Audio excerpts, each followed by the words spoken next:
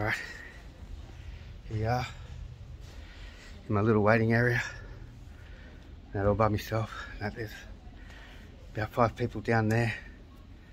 I always get nervous when this happens. Never get used to it. This is where I was on, it's actually where I was when I was really critical after the throat had shut down and I couldn't have medication for 2 days, and I was actually laying on that bed there, and they took me over to palliative care for the night, and that's where I stayed for 3 or 4 nights. That doctor thought I was actually dying here. Yeah, that's why they took me over to a special ward. Oh, I was scared, trust me, but after they gave me medication, they gave me all the injections and everything, I woke up perfect. It was great. But yeah,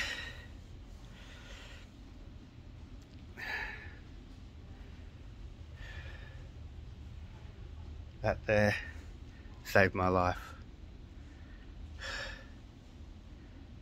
I can't believe it.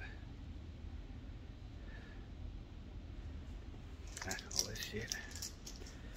And that over there. It wasn't fun. I honestly thought I was saying goodbye to everyone. Got me some stick. Yeah, it took a fall.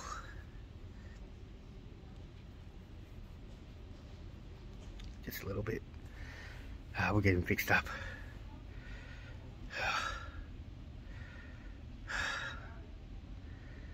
I'll see you soon, guys.